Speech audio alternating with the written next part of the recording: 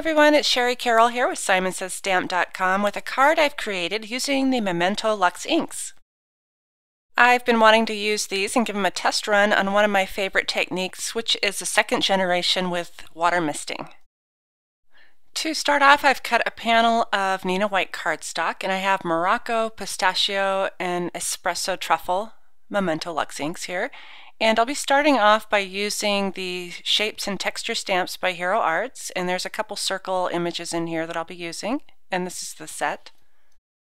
I'll ink up a fairly solid stamp here with the Morocco ink, and I'll go ahead and just tap this around, make sure that I get it completely covered, and these inks are very luscious and very rich, so I'll go ahead and stamp this down. So once I have that well pressed, I'll go ahead and pop that off, and you can see how that ink completely covers that paper. So the next thing I want to do without cleaning my stamp off is I'm going to go ahead and use my mini mister here, and I'm just spraying my stamp with water, and you can see the color is just flowing around, and I do want to get some of the water to kind of pool around in certain areas. I like to let the water set in with that ink and create a little mixture before I stamp it onto my paper, and once I'm ready I'll just go ahead and set this on the paper. I'm not pressing down too hard, but what I do want is it to set into the paper, so I'll let that sit for a second, and then I can go ahead and lift this up. And now you can see where that color has pooled at the top, and I can lift up my panel here and just move that drip around. And once I'm happy with where that's placed, I'll go ahead and grab my heat gun and start giving it some heat and allow it to dry. So I've cleaned off my stamp, and I'm moving on to the pistachio ink.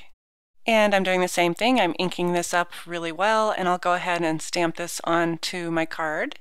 And this will be my first solid image. So I'll go ahead and press this down really good.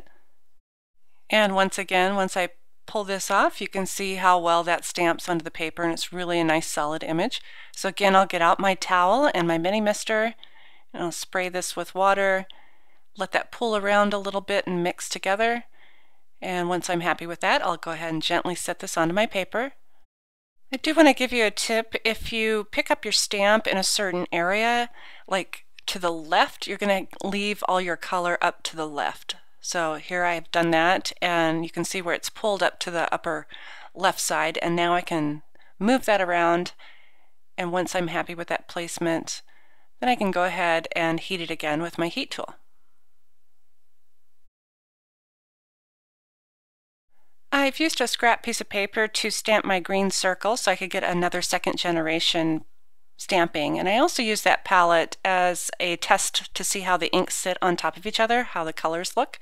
So here I'm using the Espresso Truffle, and I'm stamping that little coffee ring, which is quite a bit smaller than a coffee cup, about the same size as the circles that I'm stamping. I won't be doing second generation with this image. I want the colors to remain bold, so I'll be re-inking in between each of my stampings, and I am turning the stamp so that each of the images sit in a different direction.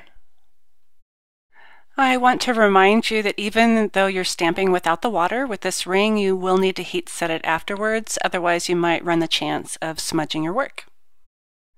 Now that I have all my spots stamped, I'm going to move into my Lots of Dots set from Simons Says Stamp, and I'm just going to add some fill-in color. So here I'm just inking up a small dot with the pistachio color, and I'll go ahead and stamp this in an area where it can be bold. So right there on top of that second generation stamping.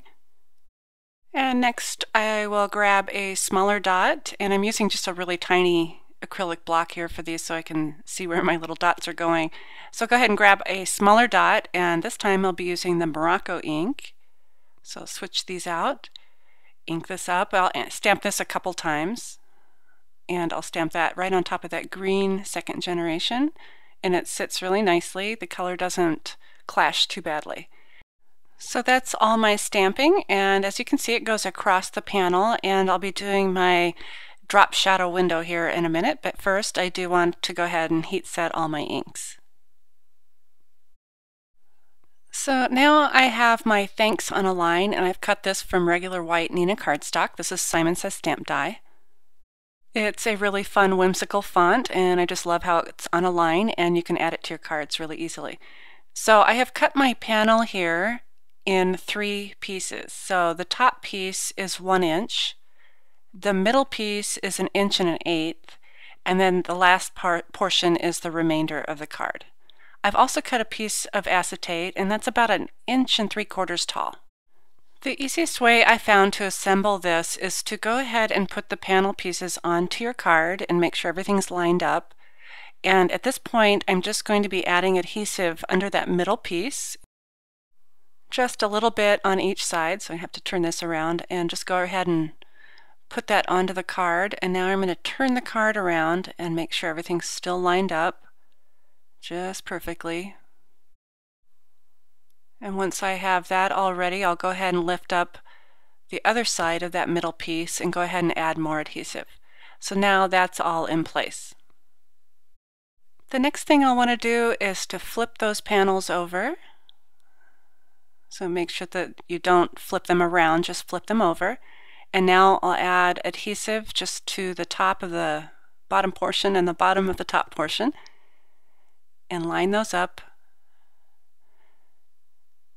And without shifting them, I'm going to go ahead and lay the piece of acetate down, and it will stick just to the backs of those cardstocks.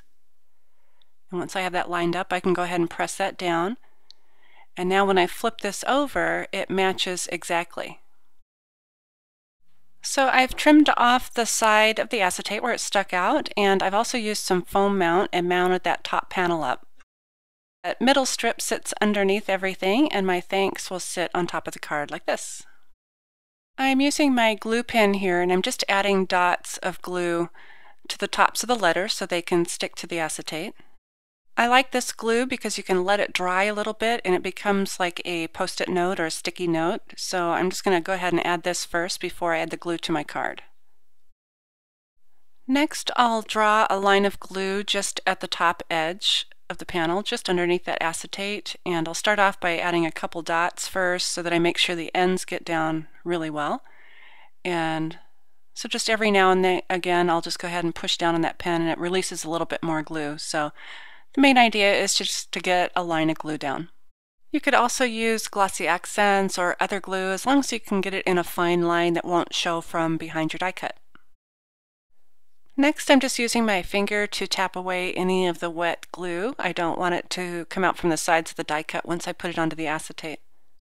And once I'm happy with that, I can go ahead and start lining this up, and I'll work from the right to the left, and I'll just butt that up to the right side and go ahead and press that down in place. And here's another look at my finished card using the Memento Luxe Inks. Thanks for watching.